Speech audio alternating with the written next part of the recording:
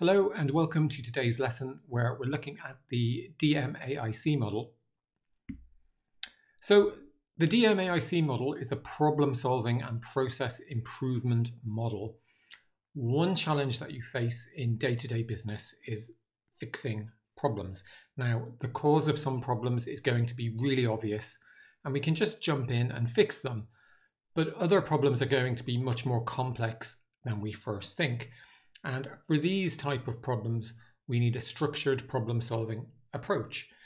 This is where DMAIC comes in. Now, DMAIC stands for Define, Measure, Analyze, Improve and Control.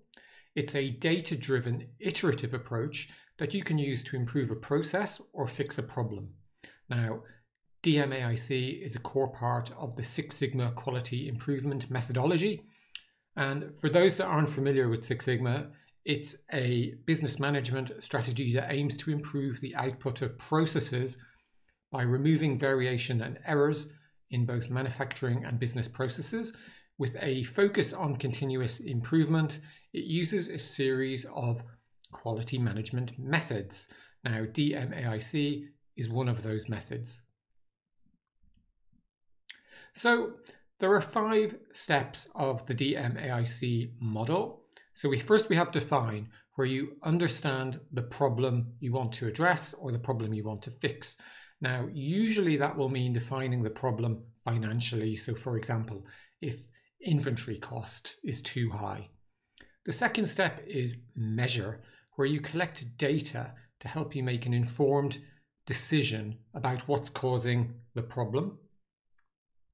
The third phase is analyze, where you examine and interpret the collected data to attempt to identify the root cause of the problem.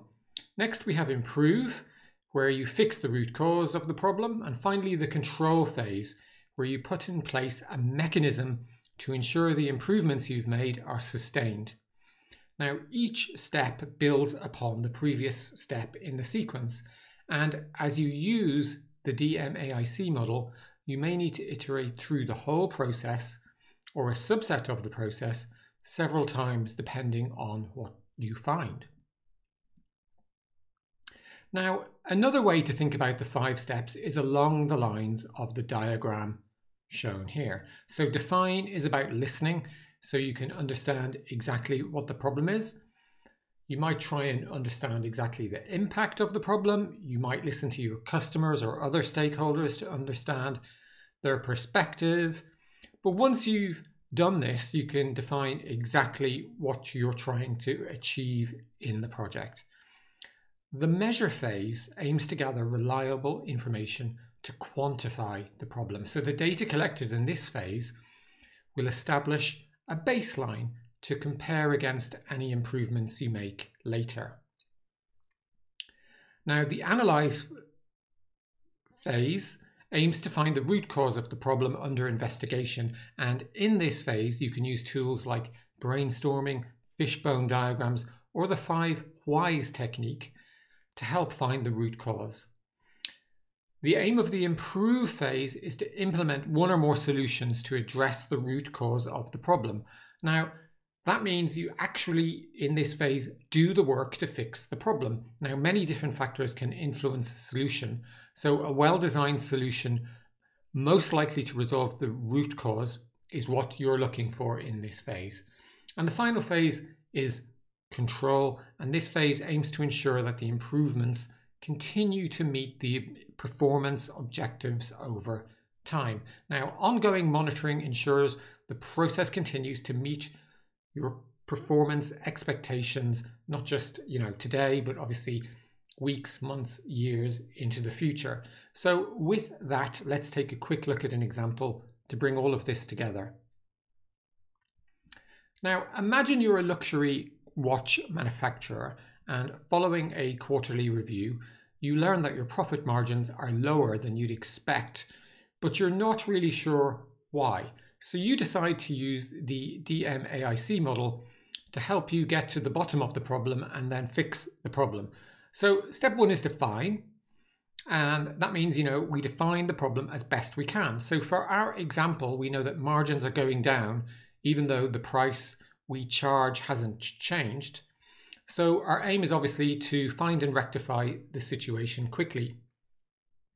Now, during this step, we also decide to put our team together, representing all the different parts of the business, to investigate the problem and ensure that no stone is left unturned. So step 2 is measure. So here we need to collect the data we think will give us the most insight into what's causing the problem.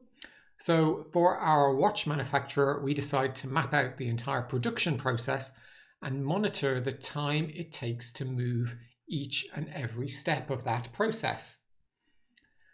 So next we have analyze. Once we've collected all the data, this step involves analyzing that data with the aim of identifying the root cause of the problem. Now, tools that are frequently used during this step include the 5 whys and the fishbone diagram. Both of these tools are basically designed to help you find the root cause, and I'll put links to articles about each below this video. So for our example, we're going to decide to hold a brainstorming session and use the 5 whys technique to attempt to identify the root cause.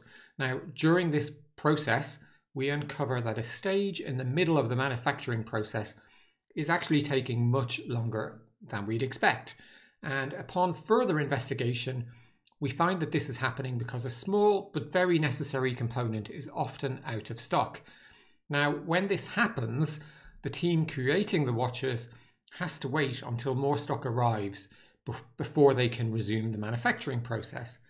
And according to the team, this is happening because the supplier of that part is unreliable.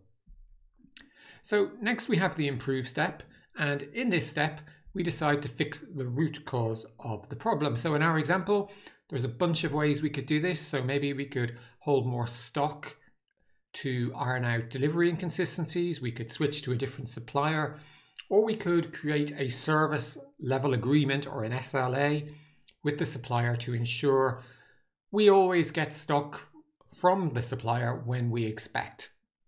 So what we're going to go with is to basically constantly hold a higher level of stock for the component so it doesn't go again. And the final phase is control, and here we ensure the problem doesn't happen again, or that if it does happen, we know about it almost immediately. So to do this, you decide to hold a weekly review meeting to monitor all of the data regarding how long each part of the manufacturing process takes. And if there is a large negative change from one week to another, then it's pretty obvious that there's been some kind of problem and you can step in and take some corrective action. So there are several advantages and disadvantages associated with the DMAIC method. So in terms of advantages, we have that the structured approach is useful in any situation where you need to improve a complex process or fix a complicated problem. And the DMAIC method aims to analyze a process before implementation. And this reduces, the chance of fixing the wrong issue. So situations where you just jump in and fix it, think you've done a great job, but then the problem pops up, a week or a month later. In terms of disadvantages, then a one-size-fits-all approach does not suit an organization that relies on creativity. And finally, it's inappropriate for simple and obvious problems, as we've already covered. So in summary, the DMAIC model is a framework for fixing a business problem or improving a business process. DMAIC stands for Define, Measure, Analyze, Improve, and Control, and it's part of the Six Sigma Continuous Improvement methodology.